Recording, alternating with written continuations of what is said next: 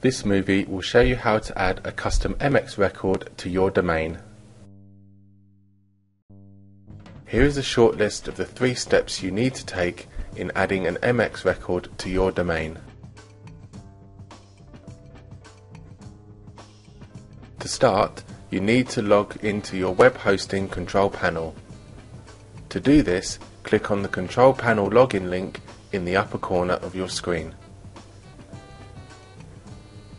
Now type in the details of your web hosting account, such as your username and password in the Members Area login form. Now click the Login button to go straight to the web hosting account. OK, we are done with the control panel login. Now let's go to the next step.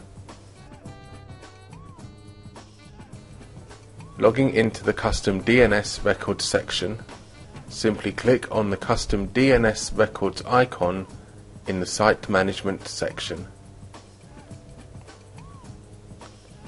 We have just completed the first 2 steps.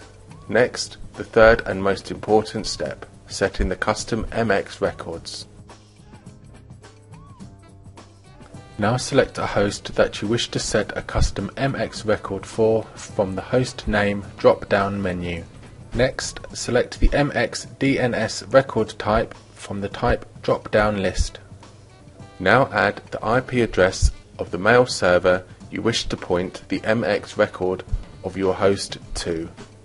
Now specify the priority level of the TTL values or leave the default ones. To submit your Add MX record request, press the Add New button, then click OK in the pop-up message to confirm your request.